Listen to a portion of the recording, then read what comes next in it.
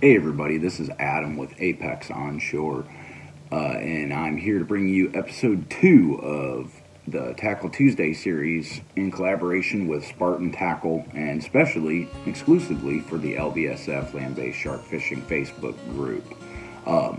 Last week Travis spoke on cable leaders and a few variations on them, float rigs and rattle rigs. This week I will be talking about wire leaders and heavy duty like monster leaders. So first off, a little bit of introduction. I've been shark fishing about 5 years now. I'm primarily out of the East Coast, or the East Coast of Florida, Central East Coast. I do some traveling. I've been to the Panhandle, Carolinas, a few states around there. So around our area, we primarily run into a lot of hammerheads, black tips, and then bull sharks, tiger sharks, lemon sharks. We have a fair number of large model sharks if you know where to look and how to find them and how to catch them. So a lot of the gear in our area is specifically orientated towards large fish or the possibility of catching large fish.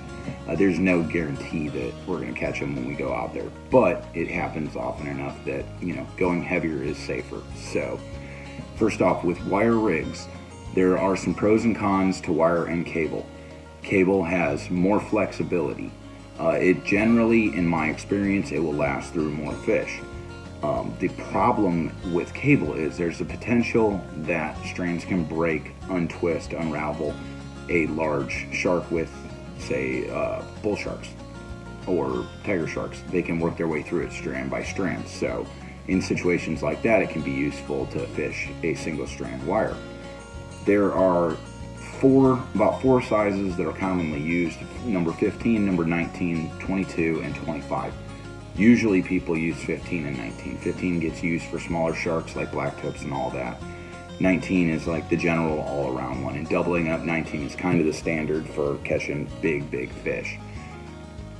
Number 22 and number 25 is great, but it's harder to find. There's limited retailers for it. We carry a little bit of it. Worldwide carries a little bit of it. Other than that, it's exceedingly difficult to get your hands on. So, and that's because there's one manufacturer and they're backed up most of the time. So when you're using wire, you want to keep your lengths shorter, around 3 to 5 feet. 4 feet is what I generally use on all rigs for bite sections, but especially for wire. Cable, I'll let it string out a little bit longer because of its flexibility, it doesn't get twisted up.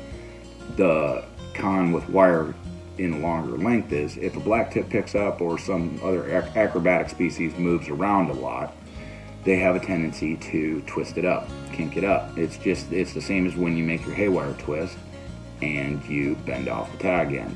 A black tip can do that. 40-pound black tip can do that, bust through 19 wire like it's nothing, like single 19 wire like it's nothing, and a 1,000-pound tiger shark can't bite through it. So keep that in mind when you're selecting what type of rig to use.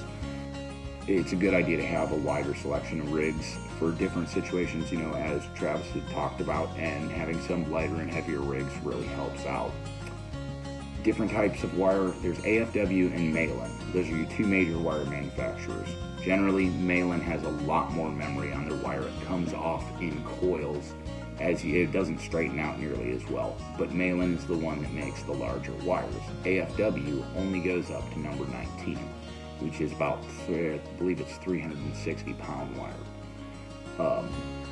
Malin, their 19 is supposedly rated for 400-pound. It's just manufacturers stating what they want to state for strength. But Malin also goes up to number 27, which is really not all that useful. It is just ridiculously stiff. So 25 is about the limit you're generally going to see fishing.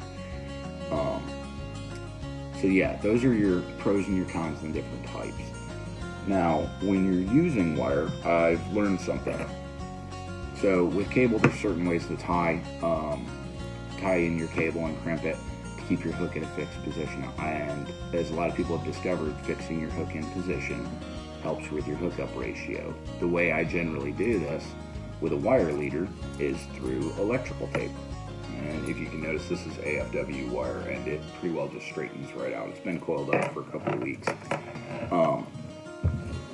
You tape your junction right there, and it keeps it fixed more in position, and I have discovered that my hookup ratios are better when I do this.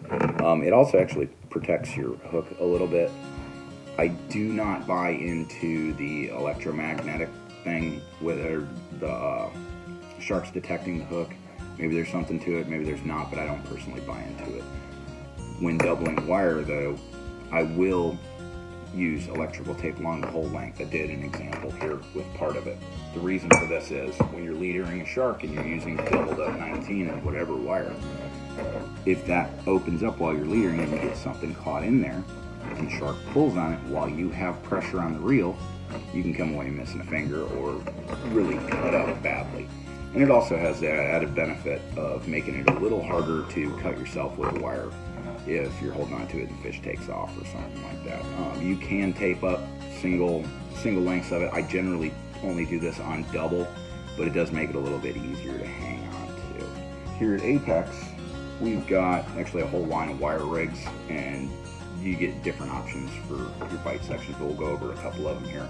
This is basically what amounts to the standard big fish leader that most people make. It's 35 feet long total, 31 feet of 1,200 pound monofilament and a 4-foot bite section. 12-aught Roscoe swivels, 4-aught Roscoe snap swivel sliding on it, double crimped, back twisted ends, as you can see, about a foot, and then we use offshore loops.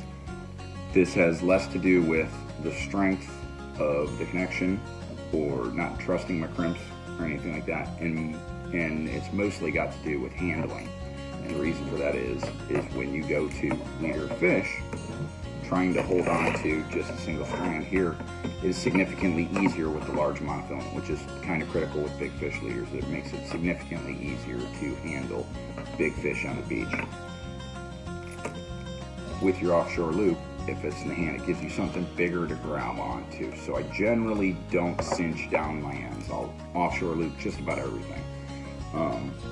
That's all it really is for it. It does have a nice little added benefit. If you do crimp too lightly and something slips, it's not going anywhere. But now, in addition, the bite section on this one is single 19. We also do double 19 and 22, and for a limited time 25 while supplies last on it, to a 20-0 catch-all circle hook.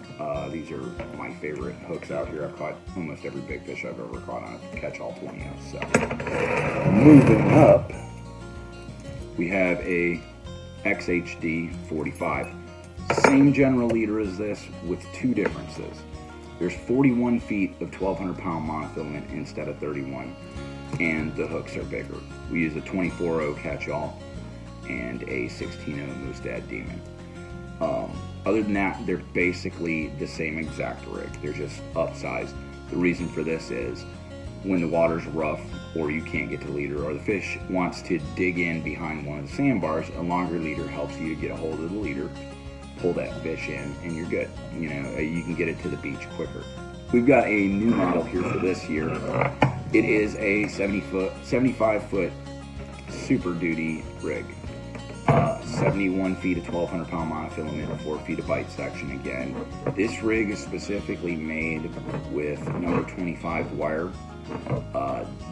By special request, I can change the bite section there or to cable or smaller wire, but 25 is the standard on it. And we've got this monster circle hook. This is a Florida, Texas, New York, all the other ones that require non-stainless inline hooks, legal 26-0 hook. This thing is gigantic. There's a 2.5-inch gap on it. It is a monster. The thing about this is, as with all larger hooks, and especially when they got a large gap, you want to set your hook at a high drag setting. Because if you don't and it doesn't punch through, you can bend out your hook extremely easily. A black tip can bend out this hook if it gets it and it starts jumping and spinning. A lot of people have experienced this, so it's not like an unknown factor. So, all right. we're getting up there in time, so I'm going to wrap this up. I want to thank everybody for tuning in. I want to thank Travis for having me join him on this, and I'm looking forward to doing some more episodes. We're going to have 12 total episodes, so there'll be 10 more after this every week for the next 10 weeks, obviously. If you get some time, come over and check out the website, SpartanTackle.com. Apex Onshore, we're working on an actual website right now. It will be ApexOnshoreFishing.com. But for now, if you need to contact us, make an order, you've got questions, or you just want to talk about shark fishing, hit me up on my personal Facebook page or the Apex Onshore business page on Facebook and Instagram. We can get you an order made out. I believe that's everything, and hopefully y'all can get a little something out of the series we got. So, tight lines.